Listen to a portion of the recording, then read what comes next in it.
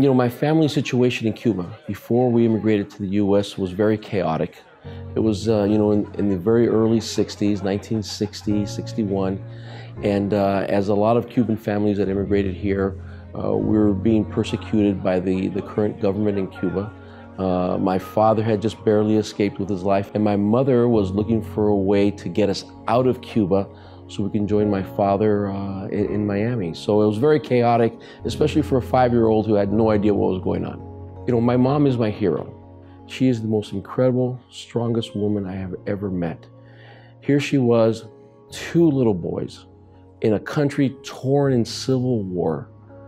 And all she could think about was getting us out of Cuba. My mother had to use jewelry to make payments to help us get off the island. And once she was able to pass along the jewelry, all the family jewelry we had, not a lot, but a little bit, they were able to help us then secure a visa to leave the island, which is what we did.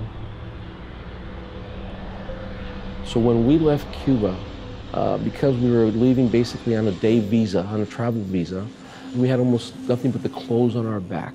I was wearing shorts, short sleeve shirt. My mother was in a sundress. My little brother, Jose Miguel, was wearing the same outfit, just little cute little shorts. And my mom had a little purse with her. We had no family albums, no clothes, no money. And that's how we landed to start our new lives in America, with nothing but the clothes on our back. My mom's actions carried forward for me a lot. Not just the sacrifices she made at getting us off the island during a time of turmoil, but the sacrifices we made once we got to America to help other families. So it was always not about us in the moment, it was what we can do. Now we're here safe.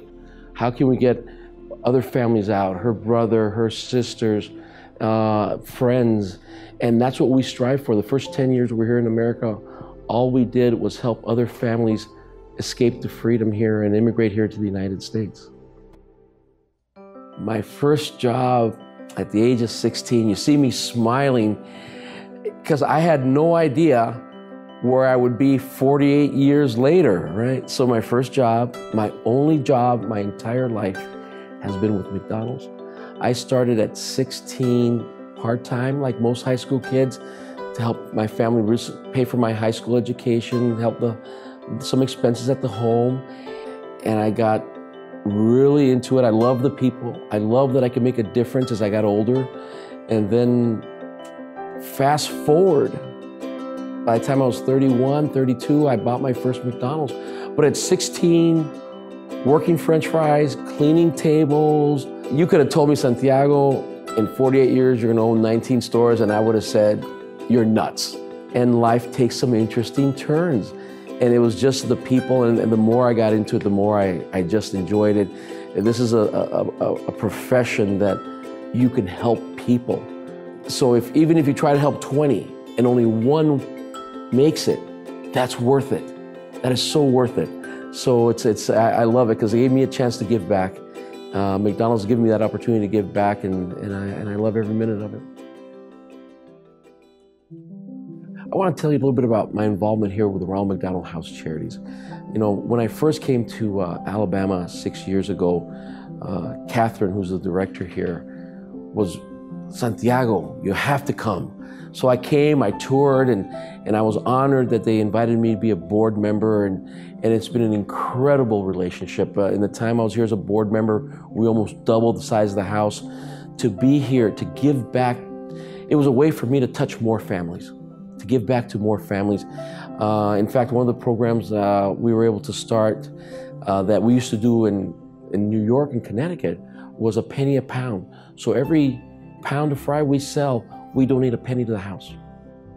Wow, what a great way to help to build this beautiful house that now serves over 70 families every night, to help children from all walks of life, whether they're Hispanic, African American, Asian, Anglo, doesn't matter. It's open to everyone. Todo es de familia. This is all about family, and I love that. I started this family heritage, and I think it'll be carried on. You know, my family is very involved with it. I work with my younger brother, Russell, in the organization. And then like my son James also works as an owner-operator here with us. So it's very exciting. I think it's a great family heritage. And McDonald's helps us. There's so many next-gen McDonald's owner-operators in the system that it's a family business.